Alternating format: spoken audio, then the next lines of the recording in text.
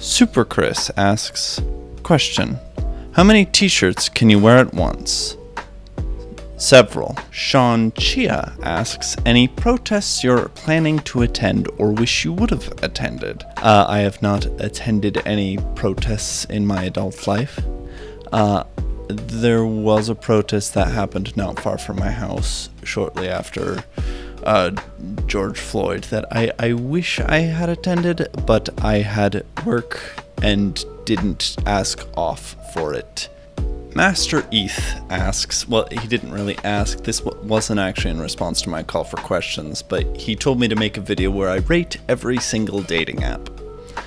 I have used 4 dating apps in my life.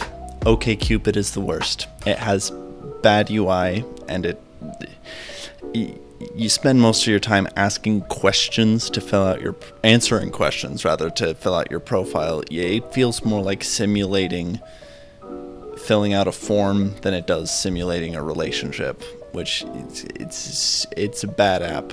Bumble would be my favorite, actually, except that I have not ever gotten a good match from Bumble. Hinge is not bad, but the app itself seems to take itself too seriously. Its UI is up there with Bumble. It's very good. It's very clean. The thing about Hinge is that because the app itself takes itself so seriously, it's a little less fun actually trying to use it, if that makes sense. Like, I feel like I have to engage a lot more when I'm just looking at someone's profile than I do, like, on Tinder. And Tinder, yeah, Tinder sucks. They all suck. Dating apps suck, okay? If you found a good relationship or whatever on a dating app, good for you. But they all suck. Tinder kind of accepts that it sucks. It charges way less for the premium version of itself than any of the other ones do. Yeah, it sucks, but I've had more interesting conversations with people on Tinder than any of the other apps. So I'm gonna put it highest. Alyssa asks, if you could have one famous British person in your videos, who would you choose? Probably Matt Smith. Just have Matt Smith, just have him play the Doctor in any video. Just have the TARDIS materialize behind me. Matt Smith walks out. Instantly better video. Sorry to the other Doctors. I have a favorite. King Wafflecone asks, favorite Sonic game soundtrack? Probably Sonic Forces. Just looking at the soundtrack overall, probably Sonic Forces.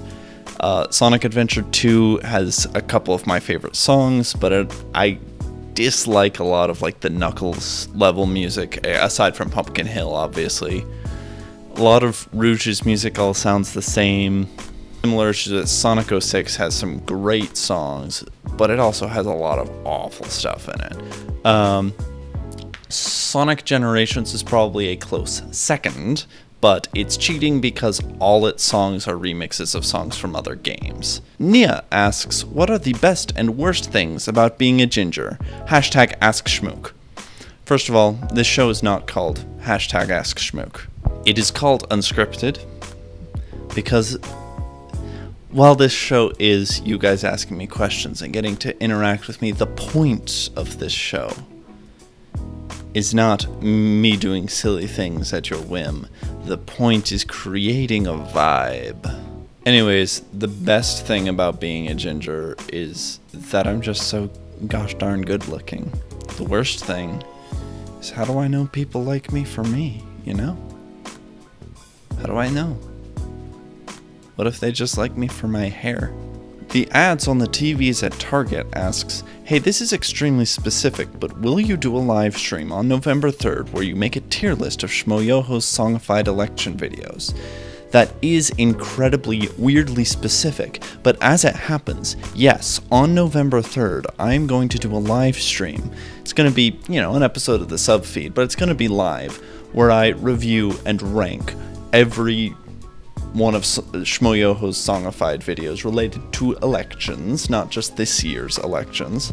It will be the best election coverage because unlike the major networks, we're going to discuss the real issues. Who sang best? Who gets to run the show?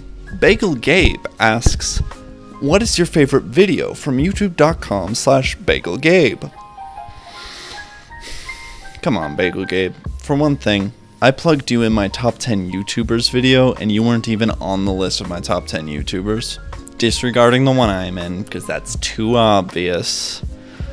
Probably ask BagelGabe 2. There's a couple jokes in there that I think are really funny. And honestly, I like live action Gabe better than Lego SpongeBob stuff. And I'm not afraid to say it. Sansanray asks, one thing that men does that annoys you, and one thing that women does that annoys you. Eye emoji. I don't know. For women specifically, I feel kind of sexist saying that there's any one behavior that annoys me that all women do, you know? Like, one individual woman might get on my nerves, but there's nothing that they all do that annoys me, you know? For men, the thing they do that annoys me is that they are constantly the reason that my female friends feel unsafe and uncomfortable and unhappy, and I wish that men would stop doing that. Sansanray asks, what would you do right now if money wasn't a problem? I would make more YouTube videos more consistently. And if you want to make money less of a problem so that I can make more YouTube videos more consistently, go to my Patreon. Thank you. Sansanray asks, alright, you know what, Susan? Susan, this is not your video, Susan. You don't get to ask 3 questions and get all of them in the video, okay? You know what? From now on, I'm going to redo my whole Patreon, and I'm going to add getting to ask more than one question on unscripted videos. Just going to add that as a reward tier. And you can pay me, and I will answer your 3rd question, Susan. Super Chris, who you'll notice was already in the video, so again, I'll let it slide this time, but from now on, Patreon tier. Okay? Super Chris asks, if we all uploaded our consciousness to a conglomerate infrastructure, would we be dead or alive? Would we still be of our own mind or become one in thinking? And would we have ghost limbs and or feel other people's ghost limbs? Asking for a friend. Let's break this down. First of all, science cannot take your consciousness and upload it to a computer. You don't say computer, you say conglomerate infrastructure. As far as my understanding of science goes, the best that could be possible is that they could make a copy of your consciousness and put it on a conglomerate infrastructure, right? They can't take what's in your brain and put that information in there just on its own. It would have to be a copy or a port, right? So it wouldn't really be you. So whether you would be alive or dead would depend entirely on the process of getting this information into the conglomerate infrastructure. If that process kills you, yeah, you're dead. If it doesn't, no, you're alive, but then you also exist in the conglomerate infrastructure. Now, would this version of you in the conglomerate infrastructure, would it be a hive mind? That depends on how the conglomerate infrastructure works. And would we feel each other's ghost limbs? Again, that depends on how the conglomerate infrastructure works. If the brains within the infrastructure are linked in some way, yeah, you would be able to understand each other's thoughts and feel each other's ghost limbs and things like that. Of course, that's just how it would work. If they program it right, no, it won't work like that. Unless I'm misunderstanding what conglomerate infrastructure means. That could also be an issue, but I've spent way too much time answering this question. Jonathan Curtin asks, what is your favorite type of pre-film projection or moving image technology, such as zoetrope, static image projections, etc.? Mine is magic lanterns. The crystal ball, of course. Gaze into it, you can see your future. Grace T asks, what's a D&D character you'll never play, but think it would be super fun, for whatever reason, comedy, drama, epicness, etc.? I don't know that I have an idea for a character that I will never play. There are characters I've played. There's a character, the very first D&D character I came up with was, we weren't actually playing D&D. We were playing a different system that my friend made up. And we didn't follow very well because he was constantly changing it as we followed it, and we would just kind of be like, hey Jack, I think the rules should work like this. And he didn't stand up to us enough. Anyways, the character I played in that campaign was a healer. He was a cleric, but he was psychotic and a sadist.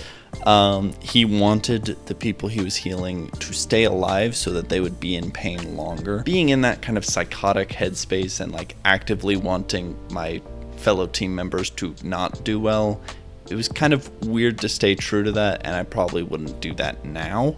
But I still love the idea of a chaotic evil healer character. I think it's fun. But I probably wouldn't play as him again.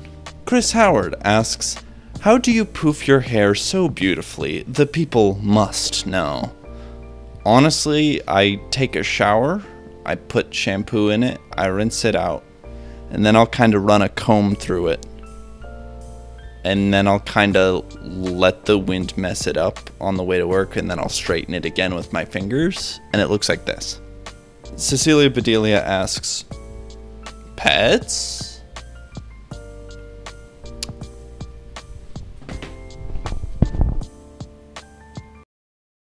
Coco. Hi. This is Coco. Say hi, Coco. Hi. There's Java. Hi, Java. Hi.